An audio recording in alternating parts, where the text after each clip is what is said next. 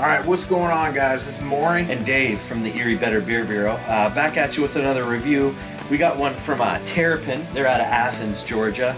This is their cinnamon rolled wake and bake, which is their imperial coffee oatmeal stout wake and bake. It has some natural and artificial flavors added to it. You know, they're claiming it's basically a cinnamon roll version of wake and bake. So I'm thinking maybe cinnamon and vanilla type flavors added to it. Runs in at 9.4. Yep. And they use on the side, it did say Jittery Joe's coffee. I believe also out of Georgia. I definitely get some cinnamon. Yeah. I believe I get some coffee and a little bit of vanilla in the background. Yeah. I get a little roastiness from the stout. Yeah, it's got an aroma. It smells kind of creamy even. Yeah. Like, yeah, I agree. Like a little bit of like coffee creamer in there or something like that. But yeah, all the notes you said, you know, definitely coffee, cinnamon, vanilla, for sure. The coffee and the cinnamon, I think, are... They're dominant. They're the more dominant flavors. Absolutely. But... Cheers.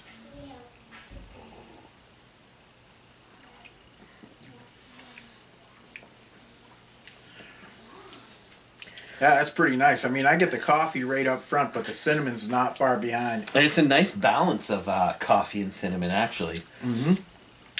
Then it fades into kind of a little bit of a sweetness. Like a sweetness, yep. Mm-hmm. I wouldn't quite call it vanilla, but it's definitely... It has vanilla hints. A little, like, type of, yeah, like, you know, kind of a sugary, vanilla-y sweetness towards the end, yeah. And I do get, like, kind of a... You know, it's definitely not the... thickest mouthfeel, but it's good for a stout, and but it's more along the creamy lines. Like, you could tell it's like an oatmeal stout. Right. You know, I mean, the more I sip it, I do get like just a hint of that kind of artificial vibe going on. Yeah, I do too. You know, I didn't want it to be there. You know, and honestly, I don't really see the need for it. Like, no, here's it's my not thing. like there's a shortage of cinnamon sticks. Exactly, or vanilla, or for vanilla, that matter. Right. So, you know, you have such an amazing, great beer. You know, to me, why take the route of, you know, even using any artificial flavors at all? Yeah. All right, for the cinnamon rolled wake and bake from Terrapin, I'm going to give it a 3.75.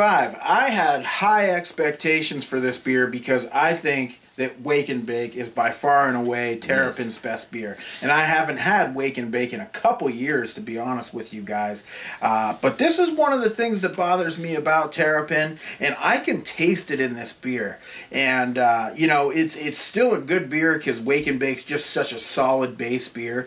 But I could even smell it right from the get-go, that it wasn't straight cinnamon and vanilla, that there's other things going on in here. And, you know, I'm not going to fluff my score. It's a 3.75 from me.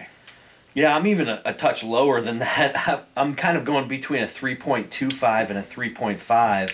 You know, I'm going to give it the 3.5 because I feel the base beer is that good. Yeah. And doesn't deserve to be knocked that bad. But, boy, every sip I taste, it just tastes fake to me. Right. And it's just not doing it for me at all. I agree.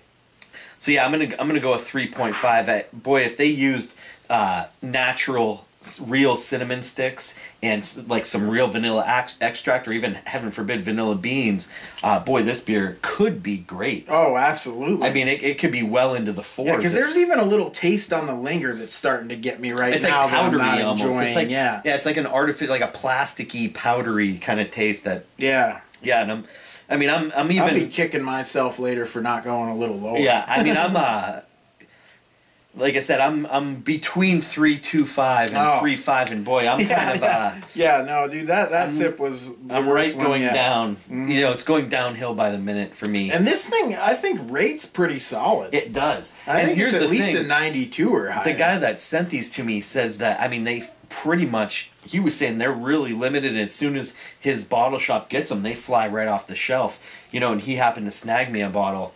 Right. Boy, I think those people are like possibly regretting it once they get home. Yeah. So, but there you have it. I think yeah, like I said, I'm running closer to the 3.25 range as we speak. Yeah. I'm like talking myself into it as I sip this thing. I agree. We're gonna drink another beer after this one. Yeah. Till next time, guys. Cheers. Cheers.